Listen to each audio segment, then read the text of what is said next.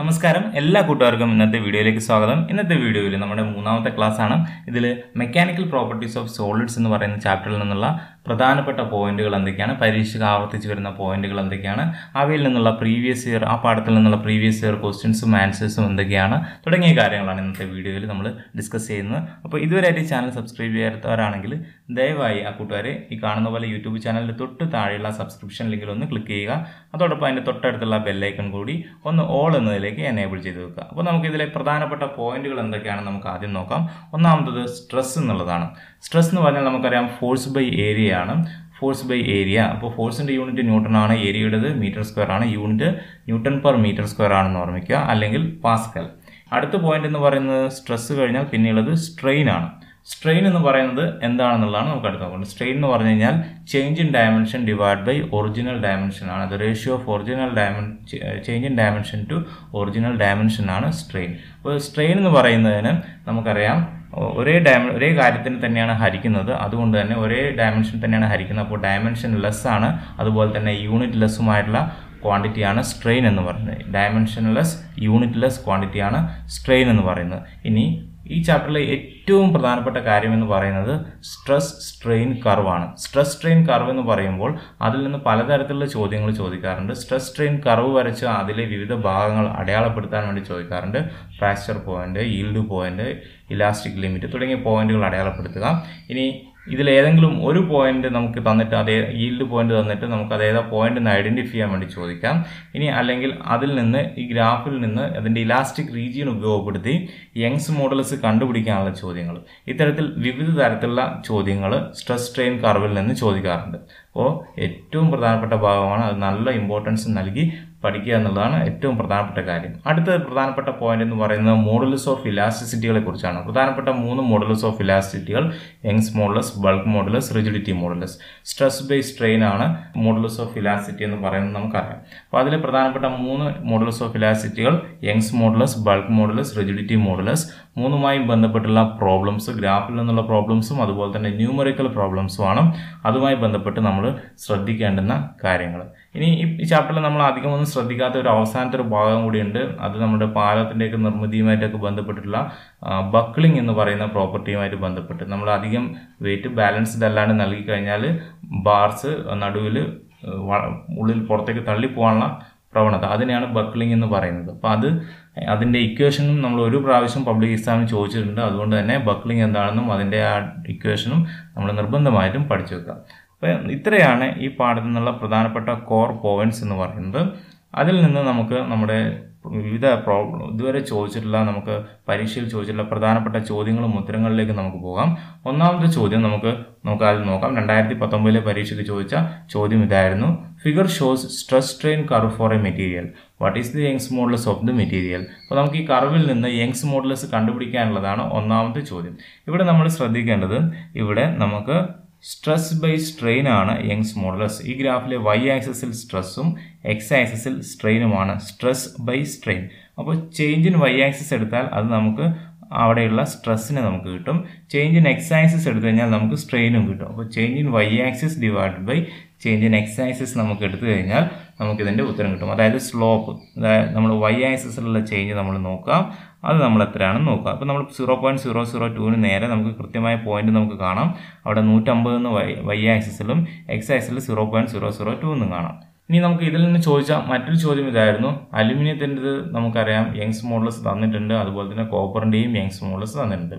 Same strain produce ചെയ്യാൻ വേണ്ടിയിട്ട് ഈ വയറിൽ ഏതിനായിരിക്കും കൂടുതൽ ഫോഴ്സ് അപ്ലൈ ചെയ്യേണ്ടി വരിക എന്നുള്ളതാണ് ചോദ്യം. നമുക്ക് ഈ ഓരോ ചോദ്യത്തിലേക്കും വരാം. ആദ്യത്തെ ചോദ്യം എന്ന് പറയുന്നത് നമ്മൾ പറഞ്ഞു തുടങ്ങിയതാണ് യങ്സ് മോഡുലസ് കണ്ടുപിടിക്കുക എന്നുള്ളത്.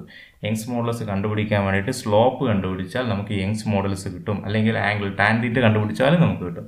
സ്ട്രെസ് ബൈ സ്ട്രെയിൻ ആണ്. ഇവിടുത്തെ കേസിൽ നമുക്ക് സ്ലോപ്പ് കണ്ടുപിടിക്കാം. 150 × 10⁶ ഡിവൈഡ് ബൈ 0.002 ആണ്. 150 × 10⁶ എന്നുള്ളത് നമ്മൾ സൈഡിൽ തന്നിട്ടുള്ള സ്ട്രെസ്സിൻ്റെ കർവിൽ × 10⁶ എന്ന് തന്നിട്ടുള്ളത് വിട്ടുപോകരുത്. വിട്ടുപോയി കഴിഞ്ഞാൽ മാർക്കും പോകും.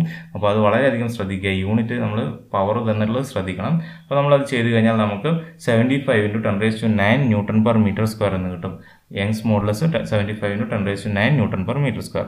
ഇനി നമ്മുടെ രണ്ടാമത്തെ ഭാഗം എന്ന് പറയുന്നത് ഇതിൽ ഏതിനാണ് നമുക്ക് കൂടുതൽ ഫോഴ്സ് അപ്ലൈ ചെയ്യേണ്ടി വരിക.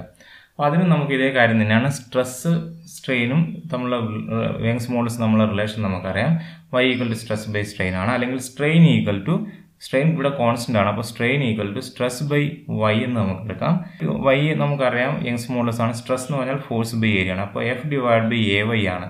ഇനി F ബൈ Y ഒരു കോൺസ്റ്റന്റ് ആയിട്ട് നിൽക്കണമെങ്കിൽ F ബൈ Y അതായത് സ്ട്രെയിൻ അല്ലെ നമുക്കറിയാം ഏരിയ കോൺസ്റ്റന്റ് ആണെങ്കിൽ F ബൈ Y ആണ് ഇവിടെ വേരി ചെയ്യുന്നത്. F ബൈ Y കോൺസ്റ്റന്റ് ആയിട്ട് നിൽക്കണമെങ്കിൽ y കൂടുമ്പോൾ Fഉം കൂടിയേ മതിയാവും. അതായത് കൂടുതൽ y ഉള്ള മെറ്റീരിയലിന് കൂടുതൽ ഫോഴ്സ് നമുക്ക് അപ്ലൈ ചെയ്യേണ്ടി വരും. അതാണ് ഇവിടെ ശ്രദ്ധിക്കേണ്ടത്. കൂടുതൽ യങ്സ് മോഡുലസ് ഉള്ള മെറ്റീരിയലിന് കൂടുതൽ ഫോഴ്സ് അപ്ലൈ ചെയ്യേണ്ടി വരും. അതായത് കോപ്പറിന് കൂടുതൽ ഫോഴ്സ് നമ്മൾ അപ്ലൈ ചെയ്താൽ മാത്രമേ നമുക്ക് അത്രയും സ്ട്രെയിൻ പ്രൊഡ്യൂസ് ചെയ്യാൻ വേണ്ടി പറ്റുകയുള്ളൂ. ഇനി നമുക്ക് അടുത്ത ചോദ്യത്തിലേക്ക് പോകാം. അടുത്ത ചോദ്യം ഇതാണ്. A typical stress strain graph four A material is given below. Write the name of the point B. ഇതിൽ ബി എന്ന് പറയുന്ന പോയിന്റ് അടയാളപ്പെടുത്തിയിട്ടുണ്ട്. ആ ഗ്രാഫിൽ ബി എന്ന് പറയുന്ന പോയിന്റ് പേരെന്താണ്? ഇനി രണ്ടാമത്തത് for the material like copper the points D and E are close or far apart. ഇതിൽ ക്ലോസ് ആണോ ഫാർ അപ്പാർട്ട് ആയിരിക്കോ എന്നുള്ളത് നമ്മൾ പറയാം. കോപ്പർ ആണ് മെറ്റീരിയൽ എന്നുള്ളത് ശ്രദ്ധിക്കാം. അപ്പോൾ ഇവിടെ നമ്മൾ ശ്രദ്ധിക്കേണ്ടുന്ന കാര്യം ബി എന്ന് പറയുന്ന പോയിന്റ് നമുക്കറിയാം. ഇതിൽ 0 to A വരെയുള്ള റീജിയൻ ആണ് elastic region, hooks law obey ചെയ്യുന്ന റീജിയൻ. A to B എന്ന് പറയുന്ന പോയിന്റ് ആണ് ഈൽഡ് പോയിന്റ് അല്ലെങ്കിൽ ഇലാസ്റ്റിക് ലിമിറ്റ് എന്ന് പറയുന്നത്. അവിടെ വരെ പോയി കഴിഞ്ഞാലും ആ മെറ്റീരിയൽ തിരിച്ച് പഴയ അവസ്ഥയിലേക്ക് എത്തും. അത് കഴിഞ്ഞു കഴിഞ്ഞാൽ നമുക്ക് അതിന് അപ്പുറത്തേക്കുള്ള ഭാഗമാണ് നമ്മൾ പ്ലാസ്റ്റിക് റീജിയൻ എന്ന് പറയുന്നത്. ഇനി അതിൽ D to E എന്നുള്ള റീജിയൻ അത് കൂടുതലുള്ള മെറ്റീരിയലാണ് ഡക്റ്റൈൽ എന്ന് പറയുന്നത്. അത് അടുത്തുള്ള മെറ്റീരിയൽ ആണെങ്കിൽ ബ്രിട്ടിലും. ഇ എന്ന് പറയുന്ന പോയിന്റ് ആണ് ഫ്രാക്ചർ പോയിന്റ്. ഇത്രയും കാര്യമാണ് നമ്മൾ ആ ഗ്രാഫിൽ നിന്ന് നമ്മൾ മനസ്സിലാക്കി വെക്കേണ്ടത്. അപ്പോൾ ഇനി കോപ്പർ പോലുള്ള മെറ്റീരിയലുകൾ ഡിയും ഇയും തമ്മിലുള്ള ഡിസ്റ്റൻസ് കൂടിയിരിക്കും. കാരണം ഡക്റ്റൈൽ ആയിട്ടുള്ള മെറ്റീരിയൽസിന് നമുക്ക് ഡിയും ഇയും തമ്മിലുള്ള ഗ്യാപ്പ് എന്ന് പറയുന്നത് വളരെ കൂടുതലായിരിക്കും. അങ്ങനെയാണെങ്കിൽ മാത്രമേ നമുക്ക് അതിനെ വലിച്ചു നീട്ടാനും ഒക്കെ പറ്റുള്ളൂ. അപ്പോൾ ഇവിടുത്തെ കേസിൽ കോപ്പർ എന്ന് പറയുന്നത് ഒരു ഡക്റ്റൈൽ ആയിട്ടുള്ള മെറ്റീരിയൽ ആണ്. അതുകൊണ്ട് തന്നെ ഡിയും ഇയും തമ്മിലുള്ള ഡിസ്റ്റൻസ് എന്ന് പറയുന്നത് ഫാർ അപ്പാർട്ട് ആയിരിക്കും. ഡി ഇ പോയിന്റുകൾ ഫാർ അപ്പാർട്ട് ആയിരിക്കും എന്നുള്ള കാര്യം ശ്രദ്ധിക്കാം. അപ്പോൾ ഈ ഗ്രാഫിൽ നിന്ന് നമ്മൾ ഗ്രാഫിലെ പോയിന്റ്സ് കൃത്യമായിട്ട് പഠിക്കാൻ ശ്രദ്ധിക്കാം. ഇനി അടുത്ത ചോദ്യം. A steel rod has A radius of 10 mm and A length of 1 meter. A 100 kilonewton force stretches it along its length. Calculate elongation of the steel rod. നമ്മൾ ഇവിടെ ഇലോങ്ങേഷൻ ആണ് കണ്ടുപിടിക്കേണ്ടത്. യങ്സ് മോഡുലസ് വന്നിട്ടുണ്ട്, വയറാണ്. അപ്പോൾ നമുക്ക് ഈ വയറിന്റെ ഏരിയ എന്ന് പറഞ്ഞാൽ ക്രോസ് സെക്ഷണൽ ഏരിയ ആണ്. അത് സർക്കിൾ ആയിരിക്കും ഇതിന്റെ ക്രോസ് സെക്ഷൻ. വയറിന്റെ ക്രോസ് സെക്ഷൻ എന്ന് പറയുന്നത് which is equal to πr² ആണെന്ന് ഓർമ്മിക്കുക. ഇനി യങ്സ് മോഡുലസ് കണ്ടുപിടിക്കാനുള്ള equation y equal to FL divided by A into delta L ആണ്. അല്ലെങ്കിൽ delta L equal to FL divided by A into Y ആണ്. ഇനി നമ്മൾ ഇതിൽ ഓരോ വിലകളും സബ്സ്റ്റിറ്റ്യൂട്ട് ചെയ്യാം.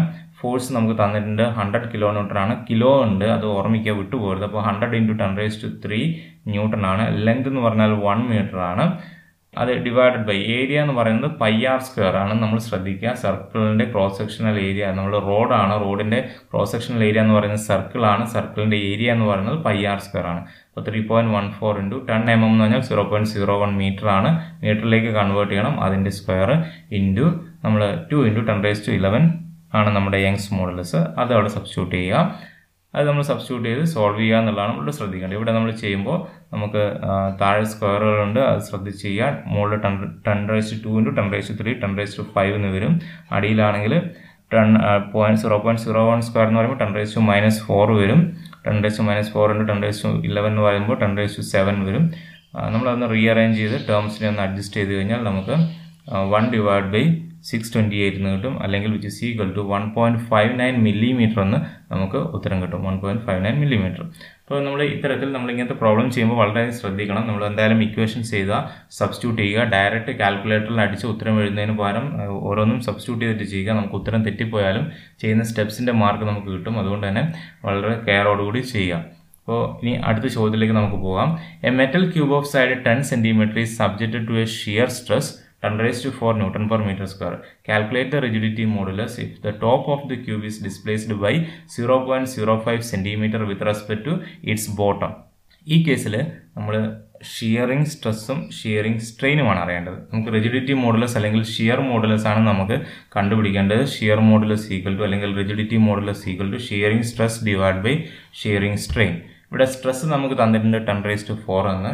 നമ്മൾ സ്ട്രെയിൻ കണ്ടുപിടിക്കണം. സ്ട്രെയിൻ നമ്മൾ എങ്ങനെയാണ് കണ്ടുപിടിക്കുക? Change in dimension divide by original dimension. Change in dimension എന്ന് പറഞ്ഞാൽ ഇവിടെ ഉണ്ടാകുന്ന ചേഞ്ചസ് എന്ന് പറയുന്നത് 0.05 സെൻറ്റിമീറ്റർ ആണ് തന്നിട്ടുണ്ട്. അതിൻ്റെ ഒറിജിനൽ ഡയമെൻഷൻ എന്ന് പറയുന്നത് 10 സെൻറ്റിമീറ്റർ ആണ് തന്നിട്ടുണ്ട്. അപ്പോൾ നമുക്ക് ഷിയർ മോഡുലസ് അല്ലെങ്കിൽ റിജിഡിറ്റി മോഡുലസ് സമം stress by shearing stress by shearing strain എന്നുള്ളതിൽ നമ്മൾ സബ്സ്റ്റിറ്റ്യൂട്ട് ചെയ്യുക. 10⁴ ഡിവൈഡ് ബൈ 0.05 ഡിവൈഡ് ബൈ 10 ആണ്. അപ്പോൾ 0.005 നമ്മളിവിടെ രണ്ടും സെൻറ്റിമീറ്റർ ആയതുകൊണ്ട് നമ്മൾ പിന്നെ കൺവേർട്ട് ചെയ്യണം നിർബന്ധമില്ല. കാരണം സ്ട്രെയിൻ്റെതാവുമ്പോൾ നമ്മൾ ക്യാൻസൽ ചെയ്ത് പോകും. അതുകൊണ്ട് തന്നെ നമ്മൾ വീണ്ടും കൺവേർട്ട് ചെയ്യേണ്ട ആവശ്യമില്ല.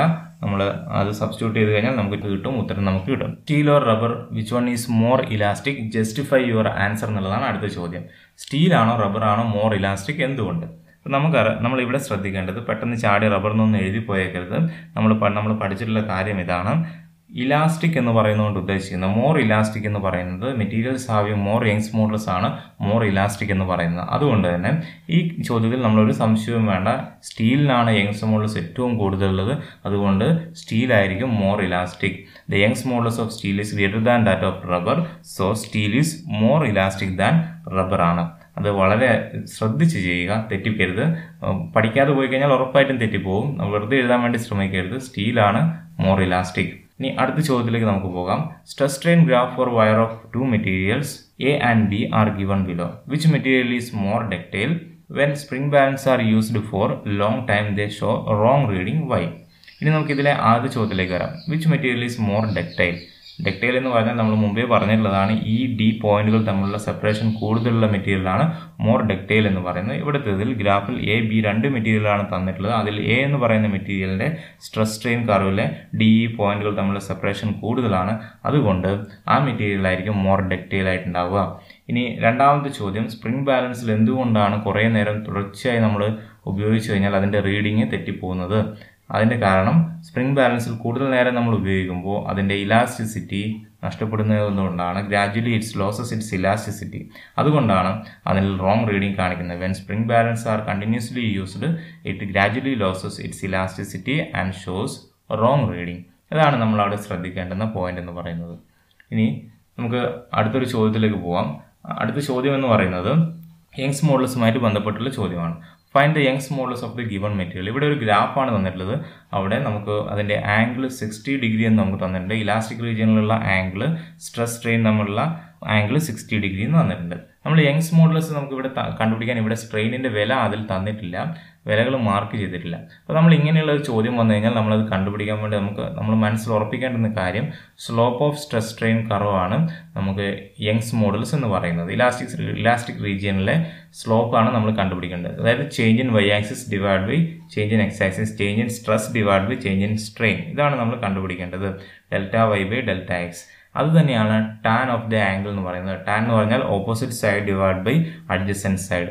ഇവിടെ നമുക്ക് ടാൻ ഓഫ് ദ ആംഗിൾ, ഇവിടെ ആംഗിൾ തന്നിട്ടുണ്ട് 60 ഡിഗ്രിയാണ്. അപ്പോൾ ടാൻ 60 കണ്ടുപിടിച്ച് കഴിഞ്ഞാൽ നമുക്ക് ഉത്തരം കിട്ടും. ടാൻ 60യുടെ വില 1.73 ആണ്. അപ്പോൾ നമ്മുടെ ഇവിടുത്തെ യങ്സ് മോഡുലസ് എന്ന് പറയുന്നത് 1.73 എന്ന് നമുക്ക് കിട്ടും. അപ്പോൾ കൂട്ടുകാർക്ക് എല്ലാവർക്കും ഈ വീഡിയോ ഇഷ്ടപ്പെട്ടെന്ന് വിചാരിക്കുന്നു. നിങ്ങൾക്ക് നിങ്ങളുടെ സംശയങ്ങൾ ഈ ചാനലിൻ്റെ തൊട്ട് താഴെ കമൻ്റായിട്ട് രേഖപ്പെടുത്തുക. നിങ്ങൾക്ക് ഇത് ചാനലിലുള്ള മറ്റു വീഡിയോസ് ലഭിക്കുന്നതിനായിട്ട് സബ്സ്ക്രൈബ് ചെയ്യുക. അതുപോലെ തന്നെ നിങ്ങൾക്ക് ഇഷ്ടപ്പെട്ടാൽ ലൈക്ക് ചെയ്യാനും മറക്കരുത്. നിങ്ങളുടെ കൂട്ടുകാരുമായിട്ട് ഷെയർ ചെയ്യുകയും ചെയ്യുക. അപ്പോൾ എല്ലാ കൂട്ടുകാർക്കും വിജയാശംസകൾ നേർന്നുകൊണ്ട് നമുക്ക് അടുത്ത വീഡിയോയിൽ വീണ്ടും കാണാം.